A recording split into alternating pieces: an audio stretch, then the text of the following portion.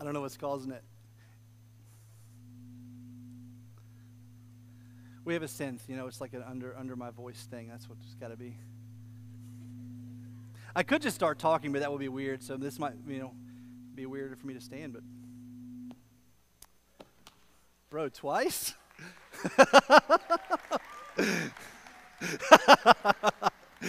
Oh my gosh. We're going to include that in the YouTube video. Michael, make sure that all gets cut in. I want people to see that. Anyway, sorry. Where was I? Oh yeah.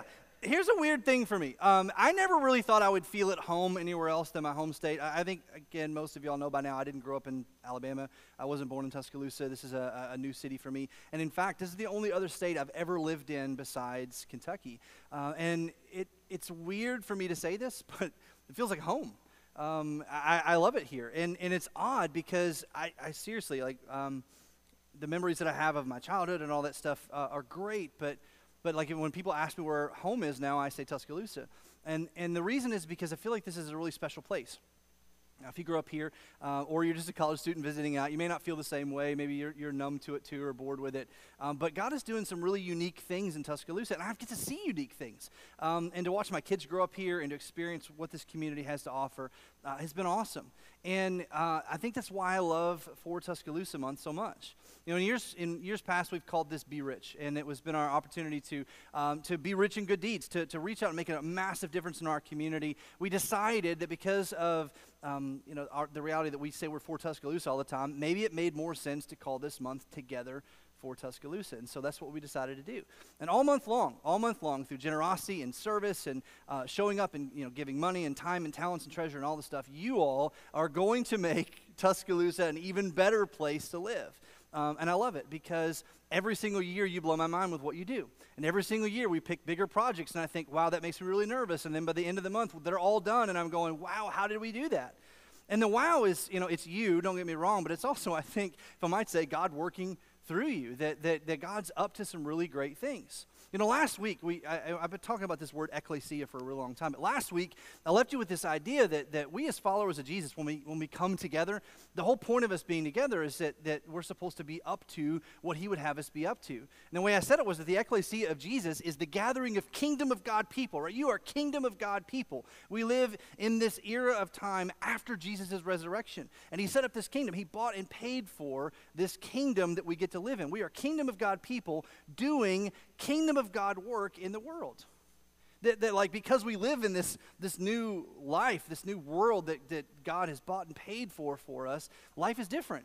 And the world is different. The way we should look at things is different. And we get to experience the kingdom of God now. And here's the hard part for us as Jesus followers that I didn't really get taught a lot when I was a kid. We get to be a part of bringing about more of the kingdom of God in everyone's lives around us every single day. When you find yourself inspired by a group of people or inspired by a team or inspired by a club, you end up starting to wear the t-shirt, right? Or you start talking about it and you start inviting other people to be a part of it. The same thing happens when we come to realize that we live now in this new kingdom, that we have a king, that he is in charge and he bought it for us. And we want everybody to experience it.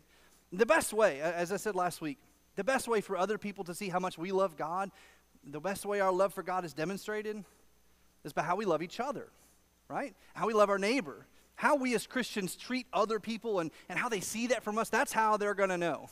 That's how they're going to know. And all this is inspired from almost a simple phrase, almost a throwaway phrase in one respect. And if you read 1 Timothy or any of the letters that Paul wrote, sometimes you see these phrases, you just gloss right over it. But don't miss the impact of what Paul was trying to tell Timothy. He said this, command those, right? Not like if they want to, or maybe they could think about it or consider it. He said, command those who are rich in this present world. And that's all of us, by the way, because most of us in this room are not struggling to think of where our next meal will come from. And if that is where you are, right, if you're in a place where you know what you're going to eat for lunch today, then you are considered rich by the standards of our world. So command those who are rich in this present world to do good, to be rich in good deeds, and to be generous and willing to share. That there was supposed to be something about us as Jesus followers that put us in this posture of, we just want to make sure everyone has what they need. We want to make a difference. We want to see if we can make the world a little bit better today than it was yesterday. It's a silly phrase from a dumb Disney movie, but every day when I drop my kids off for school, I say, are you ready to make the world a better place? If you know what that is, you win the Disney trivia poster for today, right? But I ask my kids that every day. Are you ready to make the world a better place? Are you, because if you're a Jesus follower and you really believe what you say you believe, well, then, you got an opportunity. And I love it that our church has decided to be in a posture that we see this as an opportunity, not a burden, right? Now, if you're new, you may not have figured that out yet, and this may feel like kind of burdensome, but give us some time, I promise. As you live into this and you give God a chance to work through your faithfulness, as you give God a chance to work through you opening your wallet or opening your hands to service or both of those things, you're going to start to realize that this isn't really as burdensome as it sounds. In fact, when we come together, right, that's where this whole movement came from. When we say together for Tuscaloosa, this whole movement was spawned by the idea that we are so blessed when we allow ourselves to be a blessing. We are so, it changes something in us when we can see that we are making a difference.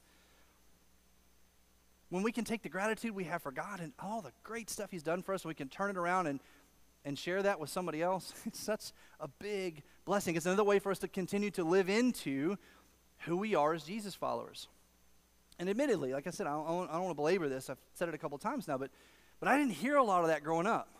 No disrespect to any of my Sunday school teachers who I'm sure are listening right now, or anyone else who taught me in my church as a kid and whatever. But we tend to feel like our relationship with Jesus is just about us, or our relationship with God is just about us. But the truth is that when the church is firing on all cylinders, when the church is at its best, when the gathering, the ecclesia of Jesus is doing its absolute best, it's when we are demonstrating our love for God by the way we love each other and the way we love others outside of the church. Now, all of that to say, I want to ask you a question today. All right, this is what the month is about, right? The whole month, this month, is about generosity and sharing and extravagant. Every single year, I'm stunned by what you all do.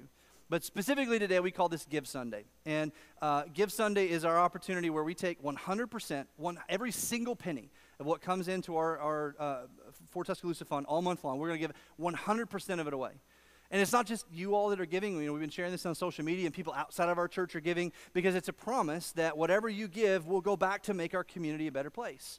And we're doing it in incredible ways this week. But just in case you don't quite understand why, or maybe you're wrestling with what to do next, let me ask you a simple question.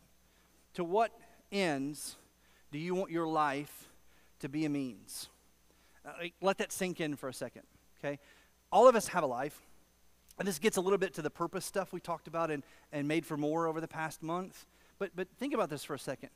All of our lives are driving in some direction. Some of us may feel a little bit more aimless than others. Okay, I'll get that.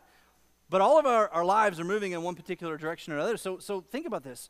To what ends? Like where do you want the means of your life? To where do you want the energy of your life, the direction of your life, the focus of your life? Where do you want it to end up?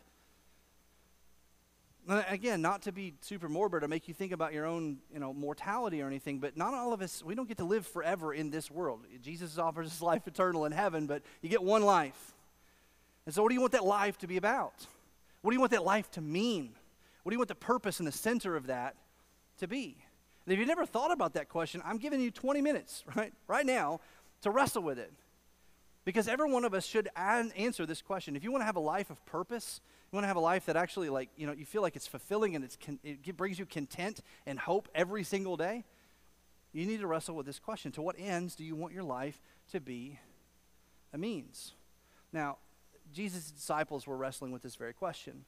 They didn't quite understand they were wrestling with it, but the whole town, the whole gathering in Judea, and specifically this happened around the Sea of Galilee. So this was early on in Jesus' ministry. They're wrestling with, what is this life really all about? What am I supposed to do? Where is it supposed to take me? And Jesus gave some of his hardest teaching. In fact, I'm going to read it to you, and you're going to go, right? Because it's going to feel heavy. Now, don't panic. I'm going to break it down for you, and hopefully you'll get it to a place where you can process it and maybe put it into practice. But Jesus, he talked about money and means and life more than anything else that he talked about. In all of his teaching, he was really centered on this. And I think the reason why is because we're so tempted not to answer the question. To just kind of, bounce off things like ping pong balls until something sticks. Or my dad used to say, I don't understand what this means, but throw the spaghetti against the wall and see what sticks. Do you throw spaghetti against the wall? It's the strangest thing I've ever seen. I see nodding heads. You guys are crazy. Anyway, Like, I just feel like that's not a really great way to live, and I don't think Jesus felt that was a great way to live either. In fact, that's why I think he said what he said. So they're wrestling, and this is actually what's in the Sermon on the Mount. In the Sermon on the Mount, which is Jesus' greatest teaching, it's present in all the Gospels. It's really a kind of a summary of everything that he tried to teach, and it's the best teaching we have from Jesus. And in the middle of it, there's this conversation about money that comes up, and it's actually a conversation about, it comes off like it's all about money, but it's actually it's a conversation about purpose. I'm going to read it to you, and then I'm going to try to explain it, okay? So this is what Jesus says, and everyone would have gasped when he said these things. So here we go. Do not store up for yourselves treasures on earth, where moths and vermin destroy and where thieves break in and steal. Now pause for a minute. When you think about treasures on earth, you more than likely think about money, and you think about, funds, and chances are, unless you're like one of my great-grandparents, you don't bury your money in a mattress or in a box in the backyard or in a clay jar. So when you hear moths and vermin destroying, it sounds kind of weird because your money's just a number that a bank account sends you all the time, and I get that.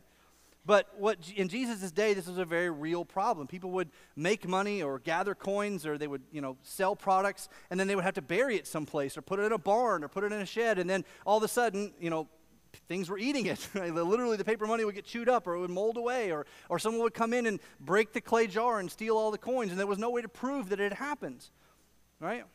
And so Jesus is like, you know better than to do that. You know better than to store up this money now and put it in a place where someone can take it. And so he goes on and he says this, but instead, store up for yourselves treasures in heaven. I'll pause again, okay? Me growing up, one of the things that I thought when I read this passage was that it meant like every time I did something good, that there was some sort of jar that got put in heaven with money in it for me. That is not what Jesus is saying, okay? Not at all what Jesus is saying. And this is not about like earning another, ruby in your crown or something, okay? So just get all that imagery out of your head for a second, clean slate, and listen to what Jesus is saying. Store up for yourselves treasures in heaven, where moths and vermin do not destroy and where thieves do not break in and steal. And then he says this interesting sentence, for where your treasure is, there your heart will be also.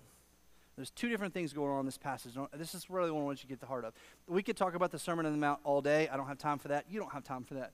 But the two things I want you to take away from what Jesus is saying are this. Number one, you, with all of your actions and all of your achievement and all the things you're doing, you are gathering for yourselves equity, right? And maybe it's physical equity, maybe it's money that you've been a successful business person and you've been able to gather this equity to yourself. You've been able to gather these treasures to yourself, right? And it's yours and it's sitting here, right? And you have the opportunity to keep it and stuff it away and hold it for a rainy day that may or may not ever come. Or, Jesus says, you can turn that into kingdom equity. You can turn that into kingdom change. You can turn that into treasure that's actually stored up in heaven. And here's how you do that, by the way. This is what I want you to think about. When you give, right? When you decide to be generous, right? When you decide, okay, God, everything that I have is yours anyway. Every dime I've ever received has been given to me because it came from you first. And I'm going to open up my hands and I'm going to open up my wallet. I'm going to trust you with my finances. What ends up happening is that those resources, right, they go into God's hands. They come into the church, and then God multiplies them 10, 20, 1,000-fold. And then one day what you realize is that people find Jesus. And people are inspired to find Jesus, and people find themselves moving from being lost into found, and people find themselves being broken into whole. And then one day they're in heaven, and you see them there. Jesus is saying that you have this opportunity to invest in kingdom work that has eternal consequences, eternal change. This is why, I'm not going to call anybody out, but some of the most generous people in this room, the reason they're so generous is because they get this so well. It's not a braggy thing, right? And in fact, if I called their names out, they'd probably punch me on the way out the door, as loving, as kind as they are, because it's not about them. What they realize is that God has given them this opportunity to be a part of something bigger than themselves. And Jesus is giving us this challenge, this opportunity to say, hey, you know what? You can store up for yourself things here that you can't take with you when you leave, or you can be a part of what God is up to in the world, and you can see those results forever. That's really part one. Part two is when you're a part of what God is up to, it actually, back up for me, please. Back up for me, one slide. Wait for it. It's all right. There it is. When you're a part of what God's up to, your heart is in the right place. Your heart is in the right place. Now, look, I know that you may think for yourself, well, I got a good head on my shoulders, and I've got direction and purpose in my life. But all of us have experienced times of inner conflict where we feel like we don't quite know what the right thing is to do, or we feel like there might be a thing to do, but it makes us nervous, and we don't know what we're going to feel when we get there. And what Jesus is promising is that when we open ourselves, like open our time and our talent and our treasure, and we lay those things that cost us so much, we lay them on the table for him, the contentment that comes from our heart being in the right place makes our lives better. And, bonus, you get to make other people's lives better too.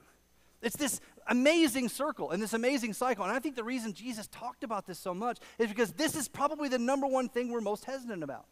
In fact, for those of you that aren't really, didn't grow up in church, or maybe you're sitting here and you're pretty cynical about everything that I'm saying, the reason you're so cynical about what I'm saying is because you have come up with the thought that the church just wants your money. And I want to own that, okay? That it's really easy to perceive that we're all just about money. Most of the people who've been at this church long enough can know I rarely talk about this, right? This is one time a year that I bring this up, and the reason I bring it up is because it's so hard for us to get our heads wrapped around. It's so hard for us to get our heads wrapped around that God doesn't want your money. God already has your money. God gave it to you. He laid it at your feet. Everything you have, every blessing you have came from him in the first place. He doesn't want your money. He wants you to be a part of something bigger than yourself. And one of the things we've tried to do as a church is prove that year in and year out. And this month is a big, huge part of that. Literally every dime you give, you can see it go right out the door. And you can see the change that happens in our community. You'll be able to see it face to face. You'll be able to walk the streets with it on next Sunday. You'll be able to experience it in some of these incredible nonprofits that we're going to be able to invest in over this next few months. That you're going to see this tangibly, what God can do when you will trust him. And to me, that's the greatest benefit for us as individuals to this whole idea of Together for Tuscaloosa. Now, don't get me wrong, it's going to make our community better, and it's going to be awesome, and you're going to get to see God do great and amazing and incredible things like he does every single year. But you as an individual can be a part of that and realize that life is bigger than you. And when you feel that, there's going to be a weight lifted off your shoulders, and you're going to feel like your heart is in the right spot. And if you haven't experienced that before, I can't wait for you to do that. I can't wait for you to have that. Now, hesitancy aside, right? There's this story that Paul tells, and it's kind of an odd story. And in fact, it grates me a little bit every time I read it, because Paul was having a conversation with people. It was this second letter that he'd sent them. So the context for this is Paul had been in Macedonia, and he had experienced great poverty. There had been people there that were really struggling. There had been a famine. There had been difficulties that had come upon them that they weren't expecting. People were struggling for money. They were struggling for food. And Paul had reached out to his other churches that he'd been to before, the ones he'd planted, the people he knew, and say, hey, can you do something to help Macedonia? And so interestingly enough, the church in Corinth, the Corinthian church, was the very first one to go, hey, we're going to do something, right? And all this is recorded in the book of Acts. We're in, you just tell us what to do. And so several weeks went by, and then it was time for Paul to send someone to retrieve this gift that was going to be given. And all of a sudden they were like, I'm not really sure. Things have changed, and my heart feels a little bit different today than it did maybe 2 weeks ago. And I felt this burning passion before, but now I may not feel that burning passion. And so this is kind of how giving works for us sometimes. Right? I think for me personally, when it comes to generosity, I try to be really intentional that when God lays it on my heart, I do it immediately, because I will talk myself out of it over the next 5-6 hours if I don't. Maybe you're that way too. That when God comes upon me and says, hey, I've given you this time, I've given you this money, I've given you this resource, I've given you this skill, I need you to put it to use in my kingdom. If I do it right then and there, I'll experience that great blessing. But if I give myself some time to think about it, sometimes I'll talk myself out of it. And the Corinthians were sitting in that. They were wrestling with talking themselves out of being generous.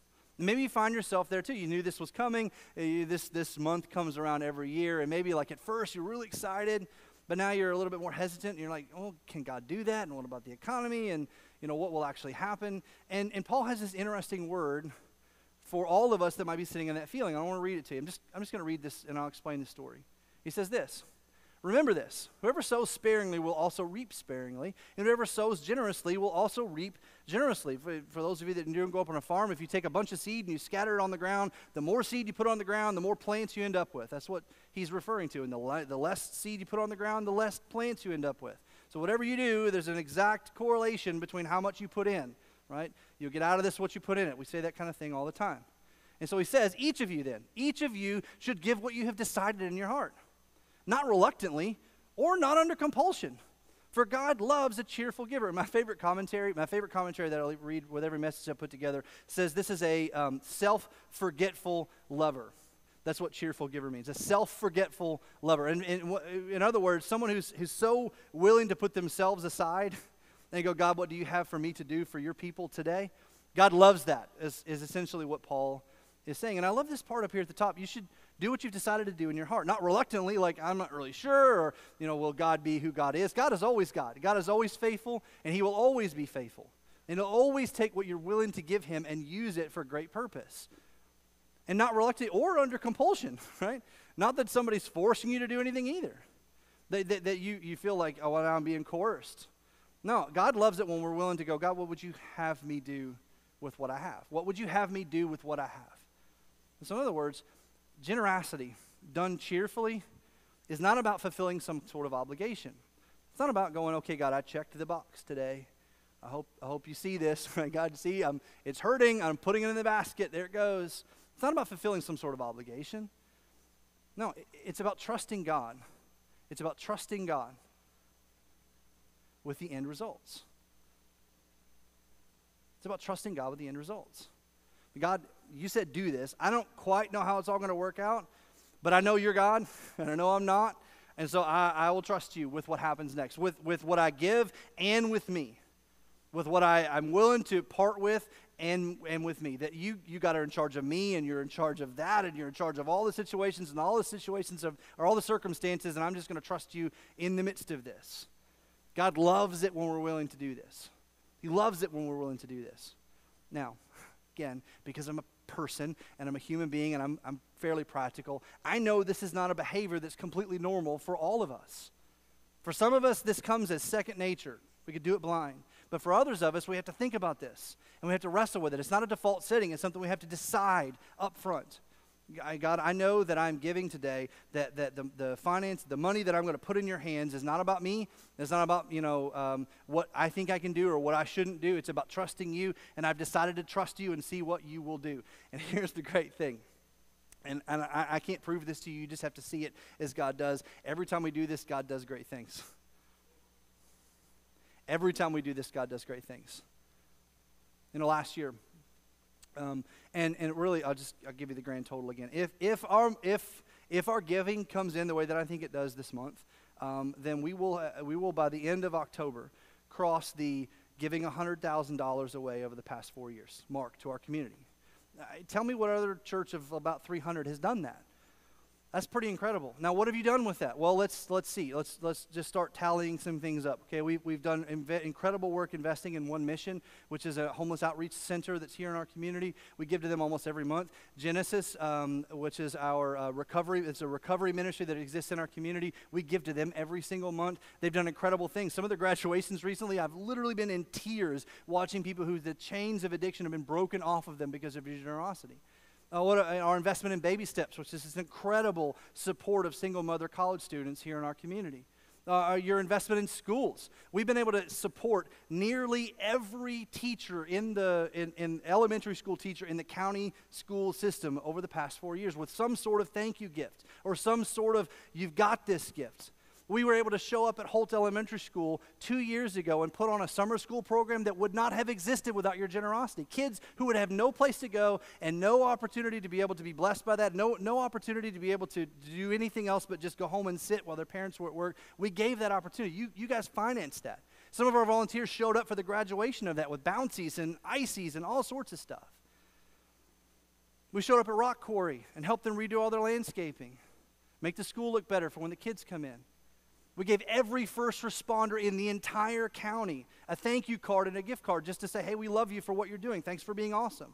You guys did that. Every first responder in the entire county.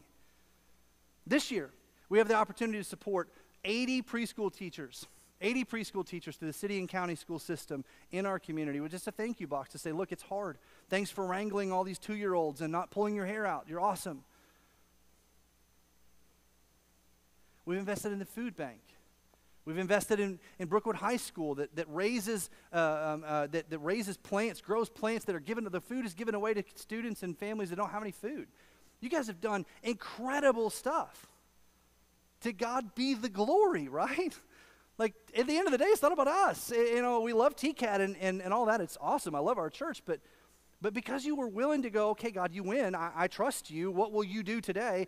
God's done some cool stuff. And look, I don't want to keep saying this because it sounds like I'm picking on us, but we're not the biggest church in the county.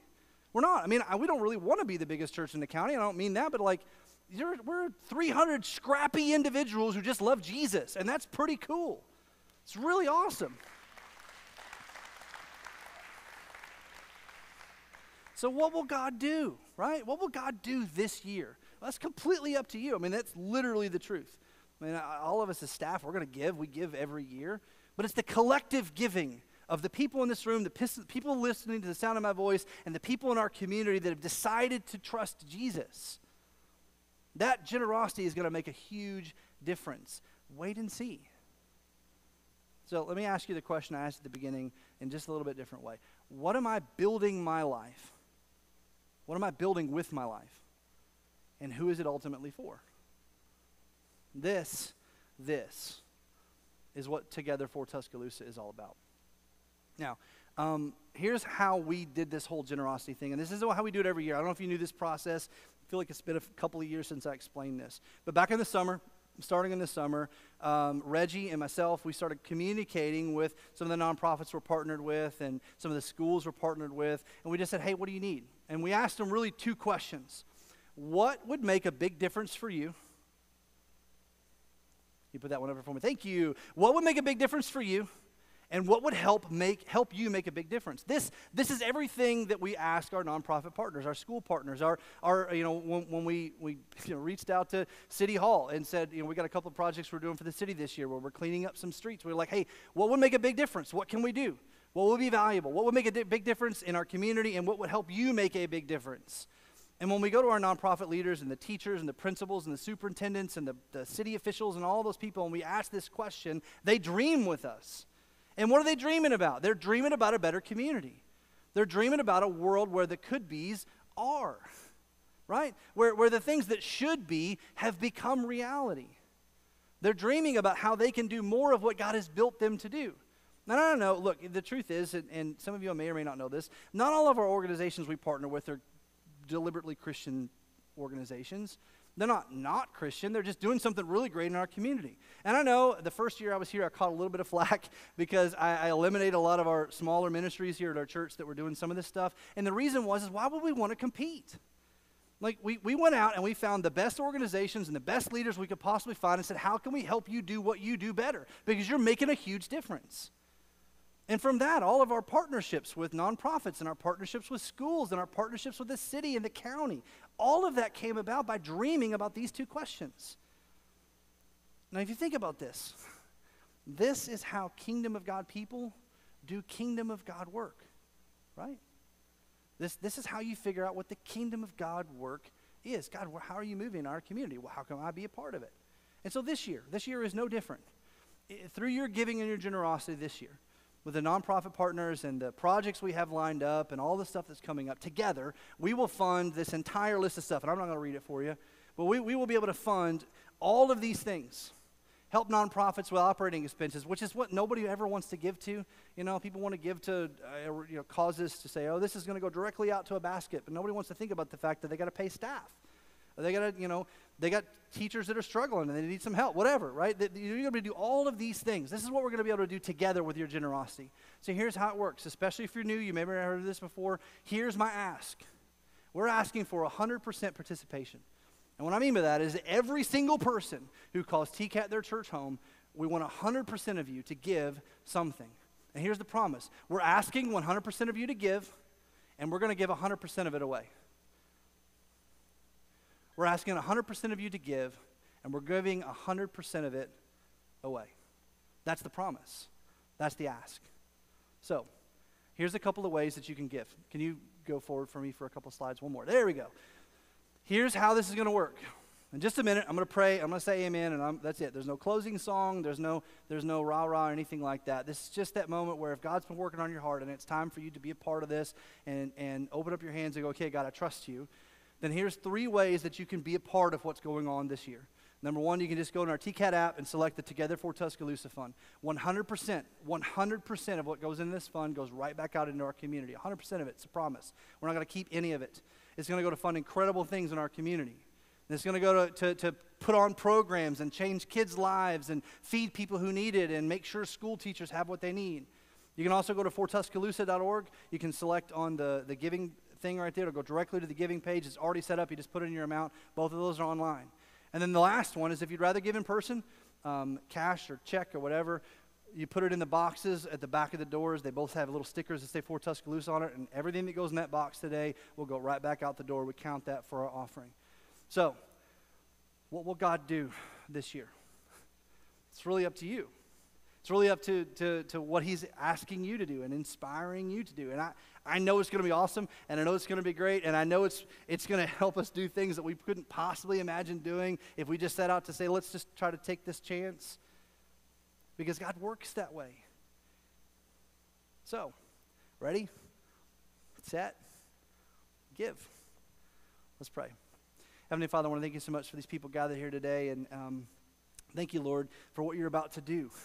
I know it's going to be great. I know it's going to be awesome. God, show off in our community this month. Show off in our community this month that we can continue to praise you and honor you for who you are and what you do, and let us see great things because we were willing to be generous. Lord, we love you and we trust you. In Jesus' name we pray. Amen. Thank you all so much. I can't wait to see. You can sign up for Serve Project.